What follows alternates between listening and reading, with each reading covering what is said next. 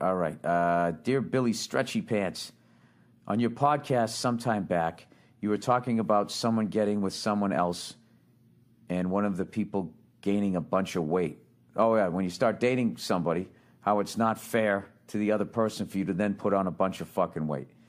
Unless you're a woman, you're having a baby. That's obviously, you know, I'm not a fucking animal here, but I'm just saying, you know, after you have the kid, you know, that's when, you know, after your wife has a kid, two things should happen. This is what you do. You get a little bassinet for the beautiful baby, and then the second thing you do is you get an elliptical for your wife. But so she doesn't get mad at you, what you do is you get her initials engraved on the side of it. In plastic, of course. Totally kidding. All right. I was already a few weeks into whipping myself back into shape. Okay, let me just start this over again because I even forgot what the fuck he's talking about. On your podcast sometime back, you were talking about someone getting with someone else and one of the people gaining a bunch of weight. I was already a few weeks into whipping myself back into shape, but this really helped me solidify my will. Well, that's fucking great, man. That's great. I wish can you help me? Because you know what's, sitting in a fucking writer's room is like, I eat there like the way I eat on the road. I mean, it's just fucking hard to try to eat healthy. It's just, you're just bored, you're freaking out, you're locked in the fucking room, and you're like, I'm going to eat some fucking candy for no reason. I'm sitting there every day like it's Halloween, and I'm fucking 7 years old. I got to stop. All right. It made me think that I should really give my lady the respect of maintaining something close to the body I had when she got on this train.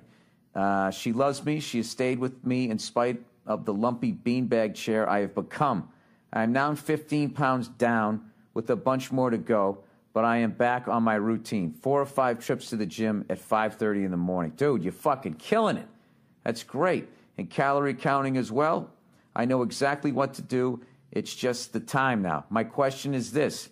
How do you deal with it if your lady wants you to eat the same stuff she is or wants to go to a shitty fried food restaurant? Anyways, thanks, man. Hope season 2 of F is for Family is coming along well. It is. Thank you, sir. Can't wait to see it. And I loved your last show in Austin. Hurry back and come during the football season. We had a monster fucking recruiting class this year. Thanks, you bastard. Oh, that's great, man. You good. Longhorns should be good. It's a legendary college program there. All right. All right. How do you deal with it? I would just say, that's easy. It's easy. Just sit down with her and just say, hey, listen, you know, when you got with me, I was however years old, and I weighed this much.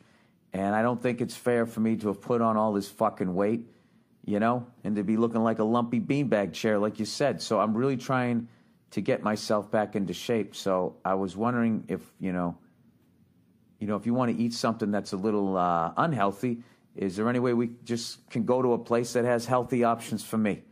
All right? Because I don't want to look bad for you, and I also don't want to die early. So you're fucking, you know, in your 40s and 50s, having to put lipstick on and get the fuck back out there again and try to meet somebody who works down at Sears. You know, and I don't want to do that to you. I like to be here for the long haul. Dude, there's no fucking way she'll give you shit about that. That's a very easy thing to have happen, you know? And then also, I think, sorry, I'm looking at the timer. I also think that she would be happy to hear that you weren't just doing this for some vain reason yourself, that you were actually also doing it for her. I think that would be pretty cool. Now watch. He'll fucking get in some big fucking fight, you know. Are you saying I eat bad? Do you say I'm fat? You know, she blows her sales manager.